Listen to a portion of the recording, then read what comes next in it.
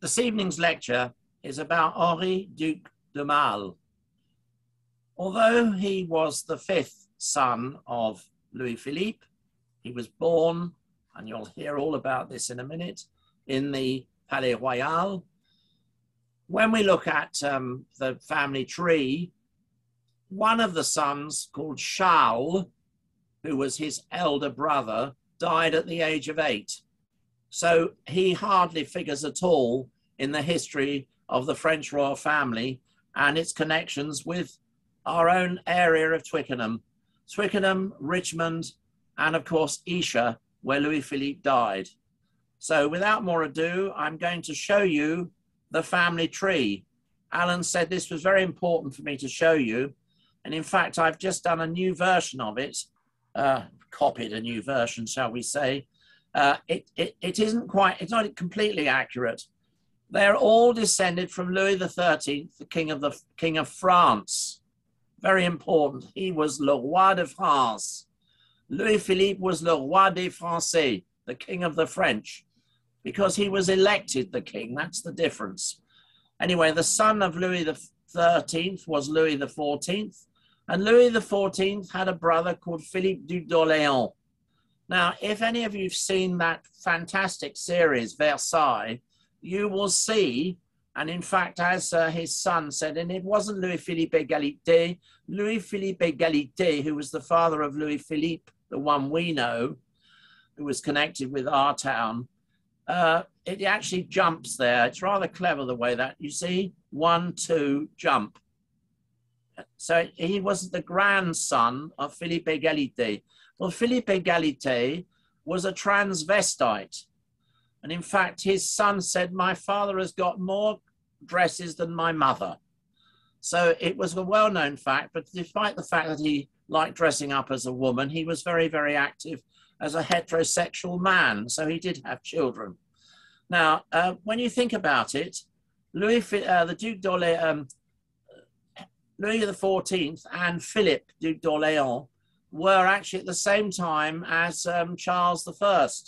In fact, Charles I's daughter married Philippe Duc d'Orléans. So there's a great link between England and France. Anyway, so then we come over here, Louis XVI, right? Well, unfortunately, he had a very nasty accident when a nasty blade came down and took his head off with most of his family. And his legitimate heir, Louis the 17th, well, he was captured and he mysteriously disappeared. Now, Louis the 18th was the first, he was the Comte de Provence, and he went back to France. And then there was the Comte d'Artois. All of this is in the lecture that I gave you about the French emigres in Richmond. Anyway, Charles X, his grandson was Henri Comte de Chambord. Well, he died, and once he died, there were no other legitimate heirs to the French throne. All right, you'd have to go and look amongst some people in Spain, etc. But in fact, it was once the Henri Comte de Chambord died, then that was when the people that we talk about became the legitimate heirs to the throne of France, and they are still the legitimate heirs. So then we get Louis Philippe, who was married to Marie-Amélie de Bourbon-Sicile. She was the sister of Marie-Antoinette, and she was also the sister of Marie-Hélène, who was Napoleon's second wife. And of course, this is one of the things that Alan kept on asking me, why do they have all these titles? Well, it's the same thing in our own royal family, different titles. It would seem that the people in Yorkshire, in York, don't want a certain Andrew to be their patron anymore. So what happens there? But anyway, theoretically, the second son of the monarch of England is always the Duke of York. Anyway, so he was the Duc de Valois, the Duc de Chartres, the Duc d'Orléans, King of the French. Well, when his father was the Duc d'Orléans, this is Philippe Égalité, he was the Duc de Chartres. So, and in fact, actually, at the end of his life, when he was exiled to England, to Esher, he was known as the Comte de Ney. Ney, as you know, is a suburb of Paris. And in fact, there was a summer palace that they lived in. They lived in pavilions. It's all gone, unfortunately. But in fact, that apparently was where the first potatoes were grown in France by Monsieur Parmentier, who discovered them.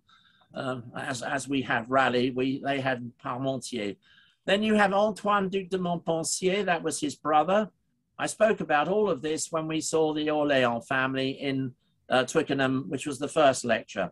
So now we come to the next line. This is where we are now.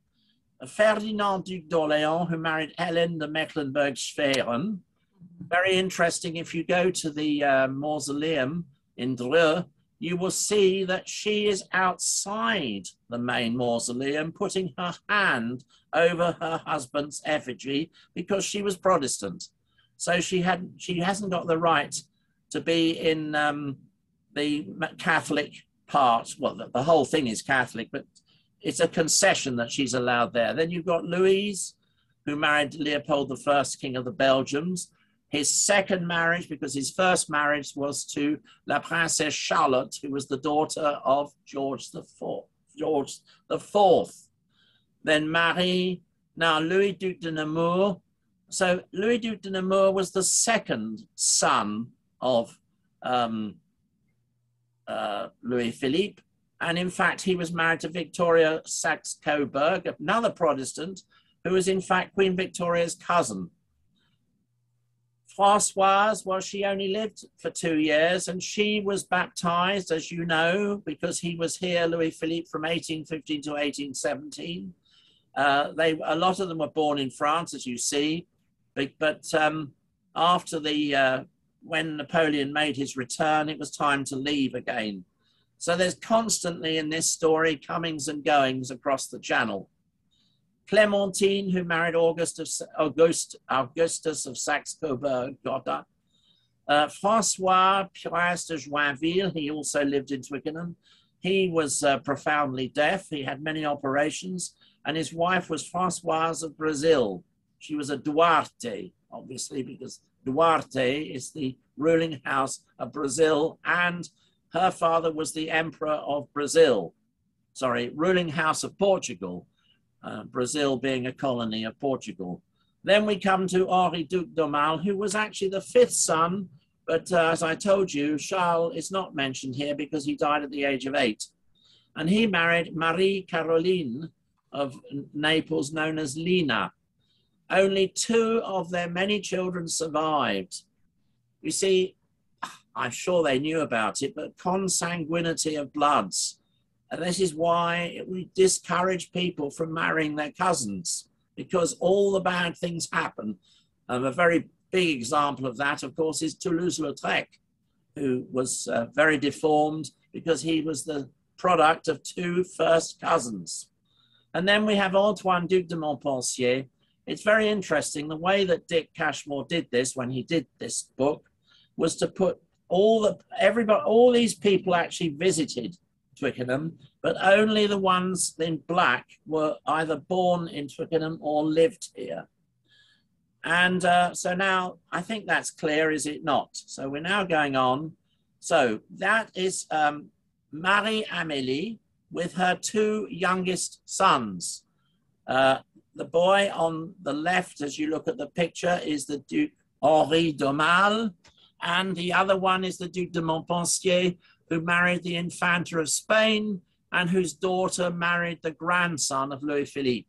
In other words, Aumale's nephew.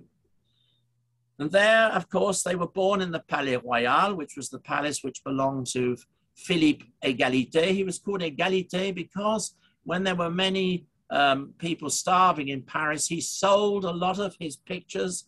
And in fact, he allowed his palace to become really a place for shopkeepers. So the other apartments were let out. And in fact, if you go there now, all along the bottom are shops. And of course, that building here, of course, is La Comédie Française. And there, of course, is Louis Philippe, who was known as the Citizen King. So he was le roi des Français, il n'était pas le roi de France. The last man to be enthroned in Notre Dame Cathedral was Charles X. who when he was in England was known as the Comte d'Artois. But that, I won't go on any more about that because that's all in the other story. So as I say, if you want a reference, please look at my other lectures. Now, why was it that the Aumale was so rich? Well, he inherited 600 million, he inherited 66 million livres, which is about 200 million now. It's even more. He inherited the fortune of Le Prince de Condé. This is Louis-Henri II, Prince de Condé. Now, his son, when he was he was one of the richest men in France. He owned immense wealth. He owned Chantilly, and you know how big that is. But he owned all the land around there, which is the district of the Oise. It's the prefecture of the Oise, O-I-S-E. Later about that. Now there you see the Duc d'Enghien. He had escaped during the revolution. Oh, this man, Louis-Henri II, Prince de Condé, he, like so many of them, ended up in London. And he had a lady friend who was an Englishwoman. Her name was Sophie Dawes, and she became La Baronne Feuchère. She was made a baronne to make her acceptable to polite French society. Anyway, after the abduction of the Duc d'Enghien, that is his son, the natural heir, from Austria by Napoleon's men, he was brought to Vincennes prison and castle. I mean, when I say castle, I don't mean a chateau in the sense of it's a country house. It is un chateau fort. It's a real castle. Difference between a chateau or chateau, as the old way of pronouncing it is, because as you know, the circumflex accent means that there's an S missing. Castel originally, you see. So it is le chateau, and he was shot in the moat. So that was why his godson, who was Louis Henri Duc d'Aumale, inherited this immense fortune at the age of 8. So he died in 1830, and as I think I told you, the Duc d'Aumale was born in 1822. And this is the castle, the Chateau Palace of Chantilly. Now this was all smashed up during the French Revolution. That bit was the only bit that was still remaining after the revolutionaries had completely sacked the whole place. So one of the life's work of Aumale was to restore it. More of that later. Notice there are lots of horses. Well, of course, now it is where there's a famous racetrack. Now, going back, as you can see, that is the front of the Palais Royal, which is opposite the Louvre, and it is in the center of the town.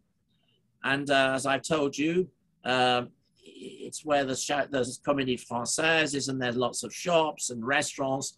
And at the other end of that garden, which I showed you, is a wonderful restaurant called the Verrefour, the best restaurant in Paris, apart from, I think it's even better than Maxime's. I've eaten in both of them. For the Verrefour, it's only open at lunchtime, and you have to book up 3 months in advance. And the food is superb. And when you go there, they've got all the names of the famous people that were in that restaurant. It is one of the first restaurants in France, probably one of the first restaurants in the world. But that's another story. So he was educated at home, and his tutor was a man called Alfred Auguste Cuvillier-Fleury, who lived from 1802 to 1887. And after he'd ceased to be his tutor, he became his personal secretary. So he was always with the family. He finished his studies quite young, and he passed his baccalaureate. He was 4th in the whole of France, or he might have been 1st. All I know is that all those brothers had the highest marks in the baccalaureate of the year in which they were 16. And there he is at the age of 16, in an army uniform, because he went straight into the army as a lieutenant. I won't go into all his ranks because that gets too complicated, but that is the famous Lycée Henri IV. Now, this is a fabulous picture by Horace Vernet, who was the court painter of the time. And if you go to the Wallace collection in London, you will see many pictures by Horace Vernet. Now, actually, it's supposed to be 1837 that they all rode out from the front of Versailles. But when you look at them, these boys, I mean, they were only 15, 13, he was only 13, he was only 15, and they've got beards. Well, I think that's a bit advanced, but anyway, there you are. So I've never seen a list of who, I know who they all are, but I've never seen a list in order, so I had to work it out. Well, of course, there is Fernand Duc d'Orléans here, next to his father. So let's start on the end. That is the Prince de Joinville. Remember, this picture was painted in 1837. Louis Philippe didn't live all that much, actually. He hardly lived at Versailles. He hardly lived at Fontainebleau. Obviously, he went there. His main residence was in the Tuileries. And also, this is where some of them were born. And of course, that's when he became the king. Before he became the king, as I've told you, he was in the Palais Royal. But they had another summer residence at Ney. Unfortunately, all smashed down during the 1870 Commune. And it was, in fact, a lot of little bungalows there. Very, very nice at Ney, just before you come to the Seine, opposite Boulogne-Billancourt. So let's go there. That is the Prince de Joinville, who was the admiral, who married Francesca Duarte of Brazil. That is the Duc de Montpensier. He married an Infanta of Spain. And in fact, that put pay to the original Entente Cordiale that was organized in 1846 when Louis Philippe made the state visit and came to Twickenham the first time as the King of France. Sorry, the King of the French, mustn't get it wrong. Anyway, that was scuppered by the marriage of Montpensier to the Infanta of Spain because the British didn't like the French getting too pally with the Spaniards. And here, of course, is Fernand, Duc de Montpensier, father of Le Comte de Paris, married to Mecklenburg-Schwerin. And as you know, in the last story, I told you how he had a terrible carriage accident when he was on his way to Ney. After he'd been in the Tuileries, he was going to see his parents before he set off for maneuvers. And the horse ran away. He jumped down to try and pull the horse upright, and then he fell over, hit his head, and he died in very nasty circumstance on a load of old rags in a local épicerie. Well, it's near the Porte Maillot. It's near where there's the great Congress Center in Paris. And in fact, when they built Le Congrès, they had to pull down the chapel that was on the site of where he had died and move it somewhere else. Now, the next one along, never quite sure. I think that is the Duc de Nemours. I've worked it out from the uniforms, and there, of course, is the Duc de D'Aumale.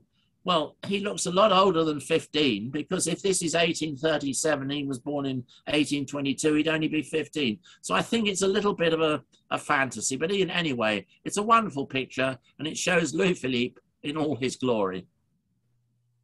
Now, this is very important. In 1843, the Duc d'Aumale actually captured the Abdelkader. Abdelkader was the emir of Algeria, a very, very, very brilliant man, wonderful, wonderful, brilliant theologian. He was a wonderful person. Anyway, this is where he surrenders to the Duc d'Aumale, and this is the taking of the Schmala. The Schmala was the camp where all his followers were. I don't know how many people died, but anyway, that was when the French army beat them in 1843. Well, after that, when he was made prisoner, he wasn't just thrown into a prison. He was sent to Amboise, which is one of the chateaux of the Loire. Again, another chateau that the Duc d'Aumale spent a lot of money on restoring. Anyway, he lived there writing, but a lot of, unfortunately, with all his a lot of his followers, but they all died because it was too cold for them in that chateau. He didn't, thank goodness. Anyway, he went on to have to return. He was liberated by Napoleon III in 1871. No, not 1871. I'm telling a lie now. In 1850, he was returned to his homeland. And in fact, he was living in Libya when the Druze, as you know, who are the people who do not like the Christians, the Maronites, who live on Mount Lebanon, and he saved the lives of many of the Christians. So you can see he was quite a wonderful man. Anyway, there you see, in 1847 to 1848, the Duc d'Aumale became the governor general of Algeria. It was actually the 27th of September, 1847 to 24th of February, 1848. Well, we all know what happened in February, 1848. That is, in fact, when there were riots in Paris and when Louis Philippe resigned as the King of the French and came back to England and ended up living in Clermont, which, as I told you before, was the home of Charlotte, Princess Charlotte, who at the age of 21 gave birth to a child, and she died in the process. That was the first wife of Leopold von Saxe-Coburg, who was Queen Victoria's uncle. Many of you have come across Leopold of Saxe-Coburg Gotha when we saw the film about the young Victoria. Anyway, he actually was given a pension for life by the British government under the direction of George IV, who liked spending other people's money as well. And the house was his for life. So it was quite convenient when his wife, his new wife, who was Louise de France, that was Louis Philippe's daughter. She was married to Leopold, the first king of the Belgians, in 1830. They had mooted the idea of the Duc de Nemours. Remember, the Duc de Nemours was the second son, and in fact, after the death of Ferdinand, he was the eldest boy, the eldest, but he wasn't the heir to the throne, because the heir to the throne, of course, was Le Comte de Paris, who was the first son of Ferdinand and the lady of Saxe-Coburg Gotha. Now, when they came back, they went to this beautiful house, which I said was given to Leopold. Oh, by the way, when the next one came along, that was Albert. Oh, the government didn't give him a pension for life, and although Queen Victoria wanted him to become the king. And of course, if Albert of Saxe-Coburg Gotha had become the King of England with her, then of course, who knows? Prince Philip would have been the King of England, because there would have been the precedent. Something to think about. But no, they didn't want to give anybody a pension for life then. After she died, he kept that pension for life, and he kept the rights to the house. Although, of course, it was Queen Victoria that allowed them to stay there. Now, they weren't there for very long before they had to move. Remember, the place had not been inhabited since the death of Charlotte, which was in 1820 something, and they moved in 1848. So therefore it had been uninhabited for over 20, nearly 30 years. So it was terribly damp, it was terribly cold there. And what is more, there was terrible lead poisoning in all the pipes. So poor Marie-Amélie became ill, as so many of them did. So what did they do? They moved to Richmond to stay in the Star and Garter Hotel, which was on the site of what became the Star and Garter home, which is now a hotel again, or not a hotel, it's luxury flats. which is what is the equivalent of Les Invalides. Anyway, here we are. This is from the London, the Illustrated London News, and it was in September he died on the 26th of August, 1850. This is Louis Philippe, and he was buried in St. Charles Borromeo, the mausoleum. I'm not quite sure when they erected that mausoleum, but they must have erected it, because he wasn't terribly well, very quickly, because that served as the mausoleum for the Orléans family until they were allowed to all be buried back in Paris in the Chapelle Royale in Dreux, worth visiting.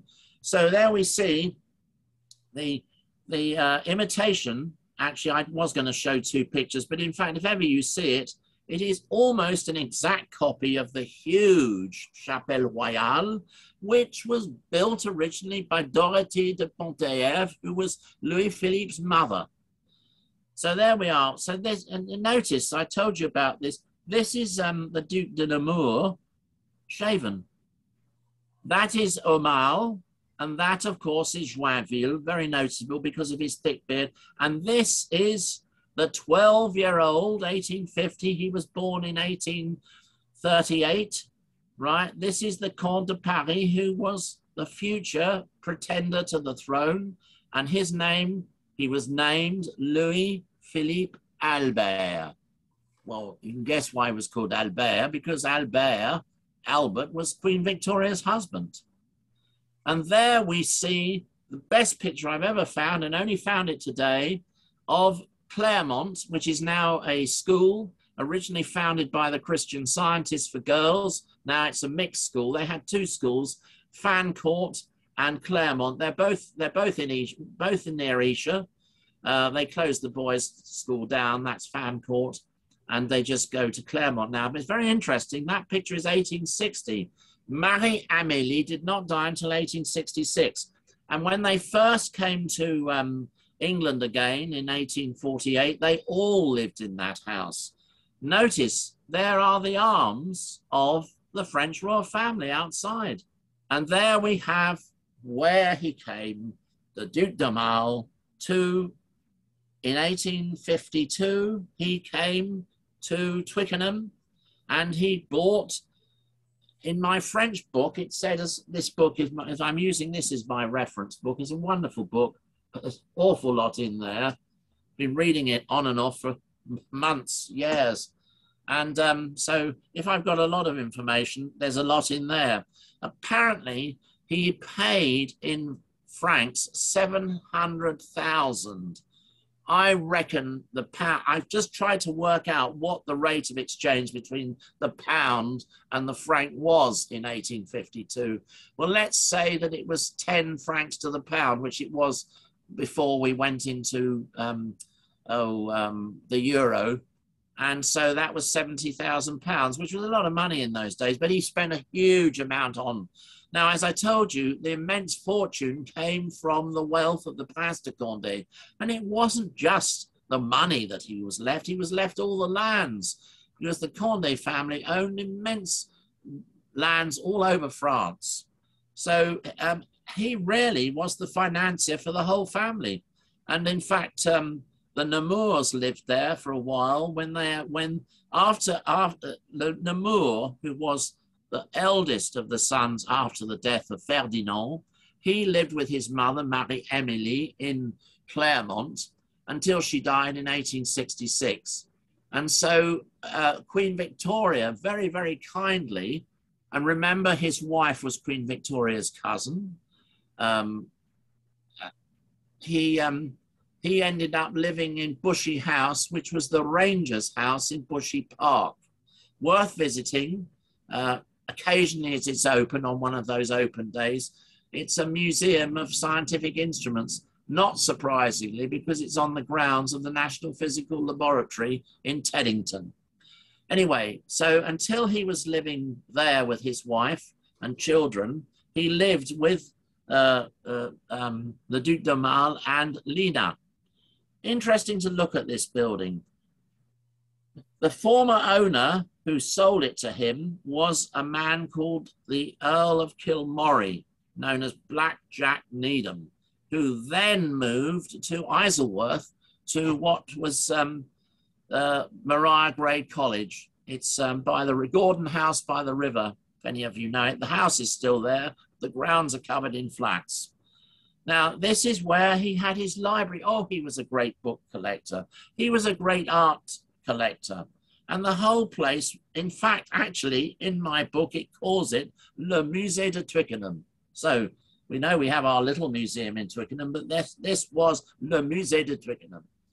So there this is in 18, there were two big events in 1864 and 1866. He organized lots of events to raise money for poor people. And in fact, this was what they call in French, une fête champêtre. It was a garden party in aid of la Société Française de Bienfaisance. Now that still exists, the Société de Bienfaisance. And in fact, they run the French dispensary in Hammersmith, where people who are not well off in France can go and get medicine free. Anyway, so this I think, if we go back, that's the front overlooking the gardens, and the Thames is really to your right, down below. So I think this is the back of his library. Oh, he was a book collector. In fact, he had another flat up in London in Northumberland Street, and he used to buy books from all over France and England, and the most expensive bindings. And there, of course, is the bandstand. So he organized a lot of garden parties to raise money for all sorts of things, like books for the children of St. Mary's School. They were great benefactors, not only of their own people. Remember, they were still in exile during the reign of Napoleon III, and they weren't allowed to go back to France until 1870, when apparently at Dover it was rather embarrassing. You've got the French, Napoleon III, no, not Napoleon III, in fact it was Eugenie, because she came to England before her husband. Napoleon III was incarcerated in Wilhelmshalle as a reprisal, because in fact the French had started the Franco-Prussian War. Won't go into all of that. So they had to pay reprisal. But you know, because of Louis Philippe and Napoleon III, France had become one of the richest countries in Europe. So they were able to pay the Germans off within 1 year. And apparently when he came back, his wife was down there. And of course, the Napoleonic family, they were going, sorry, the Orleans family were going back to France. So as Napoleon III left, they came back. So there was a bit of a crossing of the ways. And in fact, in 1846, I think I told you this, possibly I didn't, when Louis Philippe came on the famous state visit to Windsor, they made a tour down to his old house, and there's a famous picture, which is in Orleans House, by a man called Pingret. Pingret was the court artist. He was the court aquarellist watercolorist, and in fact, he documented the whole of that stay. Anyway, they all met at Orleans Gardens and Orleans House, and there we are. So, as I said, not only, I don't know, because I understand from Mr. Sewell, who is the secretary or the president of the rowing club, that the books, which were the original minute books of the club, the rowing club or the boat club, have disappeared. So all we know is the first president of the rowing club was Henri Duc d'Aumale. And of course, actually in his youth, he was a bit of a rower himself. He used to row on the Seine. And his brother obviously could row. He was a sailor, although they say that sailors don't always know how to swim. But they used to spend a lot of the time swimming in the Seine. They were very, very athletic, very, very clever. And I think they were probably very charming.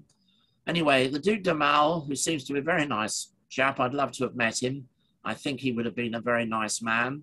I'm sure he gave money towards the founding of that club, but all we know is he was the president for life and until he died in 1897, and he was only 75. He was only a year older than me. My goodness. Anyway, there we are. This is all the people who come to the Fête Champêtre, and this is the back of his library. And there you see the wonderful conservatory. Originally, the conservatory was designed for Needham, and it was an art gallery as well. So there we are. And when he went back to France, he took all his paintings back with him. Now, this is interesting. That is the house before the embellishments. It doesn't show that this is the park, Orleans Park, and that there is a road in between. Notice the boathouse.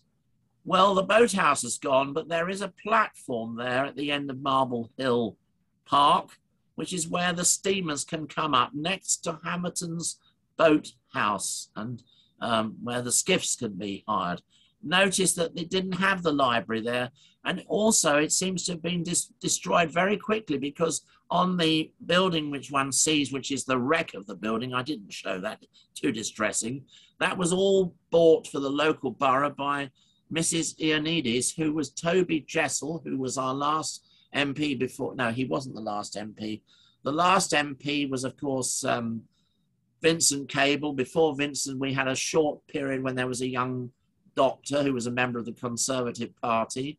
And then, well, Jessel was the last long-standing Conservative MP for Twickenham.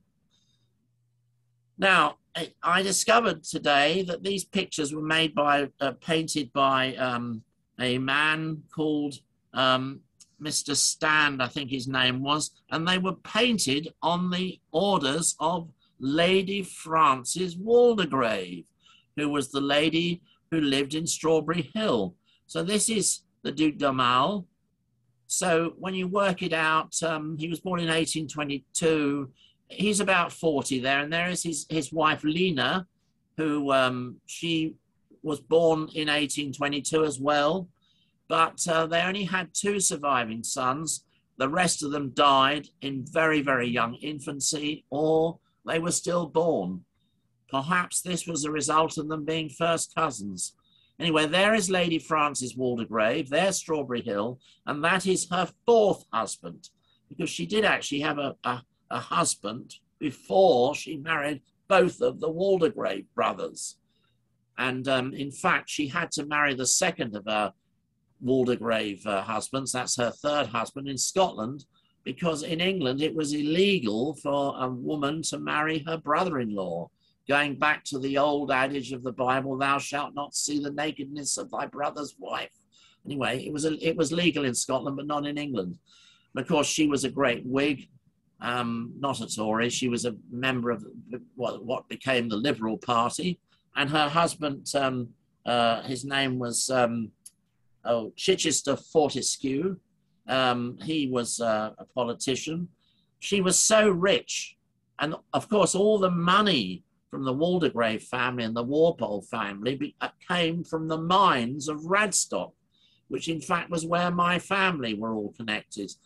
My great-great-grandfather was the sawyer who cut up all the pit props for the mine. So a lot of my father's family on his maternal side were from the Radstock mine.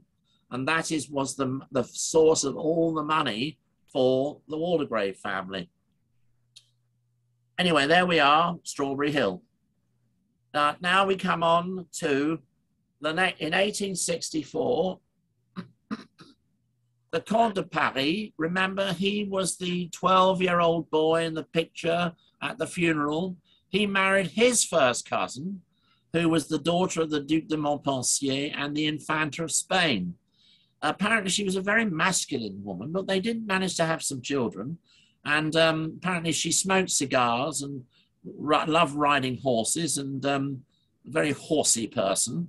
And after they'd been exiled again, it was all to do with the Spanish, to do with the Portuguese marriage this time, because his daughter, this is Comte de Paris, this is le Comte de Paris, Louis-Philippe Albert, as I said to you, probably named after Albert von Saxe-Coburg von Gotha. And they lived in Orleans House before all the embellishments. Now, that is the elder son of the Duc d'Aumale. His name was this is Louis Prince de Condé. So he took his title, and he was the last Prince de Condé from the man whose money his father had inherited when he was an 8-year-old boy in 1830. So there he is. He, at the age of, he was born in 1826, and he went to Australia in the company of his doctor, who was the Doctor it was a family doctor whose name escapes me for the moment, but it began with a G. And he went to Australia, and unfortunately he learnt of his grandmother's death, 1866. He was so affected by it that it upset him terribly, and also he caught a terrible cold when he went swimming, from which he didn't recover. So he died of typhoid fever in May of 1866 in Australia. He'd been on a tour of Australia, Manila, etc., and in company with his elder cousin, le Duc d'Alençon, who was the son of the Duc de Nemours, the person who was married to Queen Victoria's cousin and who lived in Bushy Park. Lena is there with her eldest son, and then this is Twickenham Station. It was very, very sad, because there was no telegraph line between Australia and even India at that time, and Europe definitely. The death was not announced until June 1866.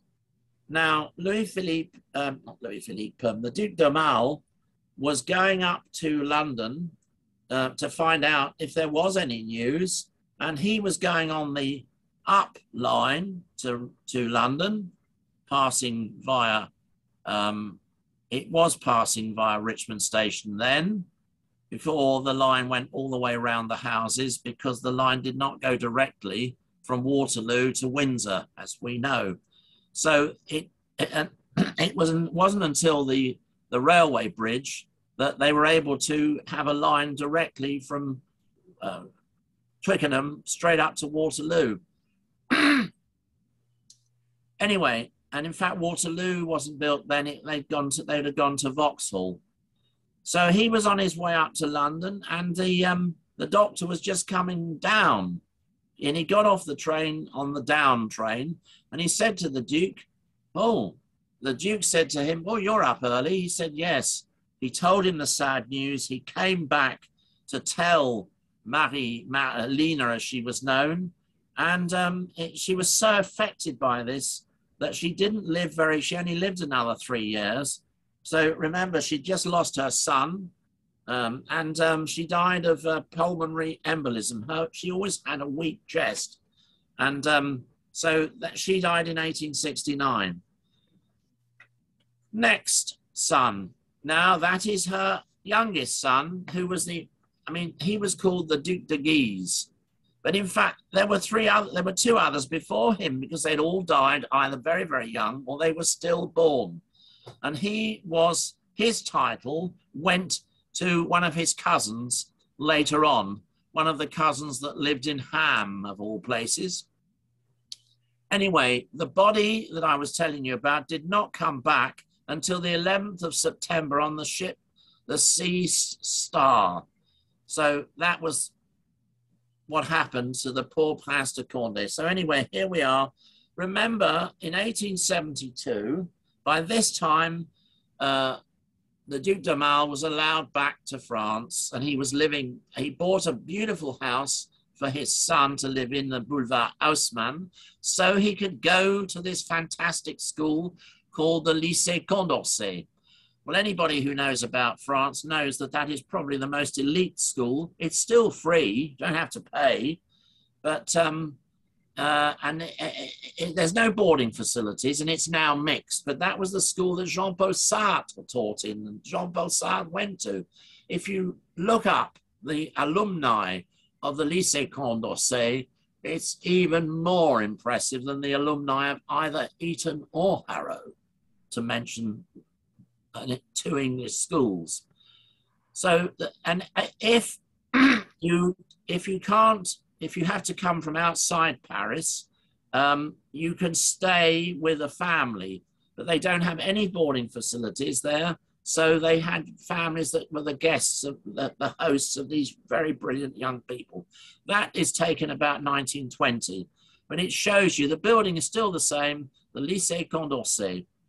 And his father bought him a beautiful house in the Boulevard Haussmann so that he could live there with, of course, Cuvillier Fleury, who was still around, who was the tutor. And he died, and this is very sad. He was taking, if anybody knows the French system, in France, they have not just the sixth form, but they have les classes préparatoires, which means a third year in the sixth form, much in the same way as they used to be for the Oxbridge entrance. And in the classe préparatoire, you sit the exams for les grandes écoles. Now we come to the great Chantilly. If you remember, I'm not going to go back all the way to the beginning, but the original chateau of the Condé family was wrecked and destroyed by the French in the Revolution, by the revolutionaries. Not the French, but people in the French Revolution. Now here it's a complete reconstruction. He was so rich, he poured all his money into this. He did in fact become the député, that's the MP for that area. And although they wanted to kick him out again after the Portuguese marriage, he managed to stay on. And he spent a huge amount of money. He renovated it. He gave his whole collection of art and books to the nation. So here's the library. Now, this is in fact a great chapel where all the hearts of the Prince de Condé are kept. So when the person dies, as was the case with the last Prince de Condé, that is the young boy, 22 years old, who died in Sydney, Australia. As I said, his body didn't actually come back to England until September of that, the 11th of September. And then, of course, they weren't living in France then. So he, in fact, was put in the Charles Borromeo mausoleum in Weybridge before he went to Dreux. But his heart was kept in a separate thing and kept with all the Prince de Condé. And there we see there's a rotunda. If ever you go to York House, which is our town hall, there is a room, because remember, York House was built, was developed by, a lot of it was added to by the last Duc d'Orléans, who we will see in a minute. So there's a room, it's an octagon room inside the Chateau de Chantilly with little pictures of all his palaces, one of which is Twickenham. And there, of course, is a piece of chimney furniture which came from Orleans House. When he came back as a memento, he took that with him to Chantilly. Now there you see the Musée du Cheval. This is a museum devoted entirely to breeds of horses, and there's a huge stable there. And there is the Duc d'Aumale on the horse. He was given the horse, not in obviously bronze, but the original horse was given to him by Abdelkader on his surrender. And round the, it's called l'hémicycle du Duc d'Aumale, around the bottom of the, I can't remember what the monument on which the horse stands, are scenes in bronze of the capture of the Schmaler. And there he is, the Duc d'Aumale, and that is what he was like at the end of his life. I mean, this was when he was only about 70 years old, and he'd got rather tired. And there, that is a caricature from Vanity Fair. And there we have the Dreux. I spent a whole day in Dreux. It was absolutely wonderful. And all the bodies are there, all the effigies. Some people may feel it a bit macabre, but now there you are. That was a picture of the Duc d'Orléans. He was the man who inherited the whole fortune. He was the son of the Comte de Paris. And he was born in Twickenham, yes, in York House. And he bought York House. By this time, I think it was allowed for French people to buy things because all negotiations until that time had to be through Coutts, the bankers, the royal bankers. I don't think that they'd have me as an account customer at Coutts. I think you've got to be rather special to be an account customer there. Anyway, that is the last of the Duc d'Orléans. He was born in 1869. And he died in Palermo in 1926. He split from his wife, who was a German princess, Dorothy. Poor Dorothy spent most of her time at York House, and they weren't there for all that long. He bought it in 1897, and he spent most of the time doing it up.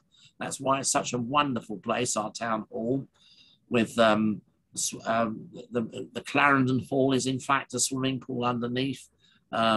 There's another hall, which was where he had all his stuffed animals. All the Duke of Orléans stuffed animals, because he was a great hunter, are actually in Paris in the Musée des Plantes. It's the Natural History Museum in Paris. He left them that. He had his yacht was more like a ship. Just shows how rich they were. And he was the second president of the Rowing Club. He became that in 1897 when his great uncle, the Duc d'Aumale, died. So there he is, dressed in all he's got the Toison d'Or, the Golden Fleece, which is a Spanish honor. Now, this is something I want to point out to you. This is the blason, or the coat of arms of the Orléans family. And notice the color is azure blue. Well, look at the gables of the Twickenham Yacht Club, the Twickenham Rowing Club, sorry. And they're blue as well in honor of the man who was their first president. And I wouldn't be surprised if he gave them a lot of money as well. Well, he certainly gave a lot of money to people in Twickenham. And so did his nephew, the Comte de Paris. He gave 80,000 when he came, and it was the Comte de Paris that bought the freehold of the land on which the Rowing Club boathouse stands. And there we have also in his memory, I should think he gave them money in 1858 and 1860, was a row of cottages down by the river, down by the Barmy Arms, if you know that part of Twickenham at all. It's a very nice pub opposite Eel Pie Island, opposite the Rowing Club, and it's called O'Mall Cottages. And I've had several friends living there, one of whom died last year at the age of 91, and she was the daughter of one of the last boatmen of the Hamerton family, very famous rowers and boatsmen. Her father died of when a V2 rocket hit the town, and it was in 1944, and the shock killed him. Body apparently wasn't touched, but he died of the shock. And Frida lived in that house until she died a year ago. And very old friend, I knew her since I was 16. So there you are. That's it. End of story. Thank you very much. Hope you enjoyed it.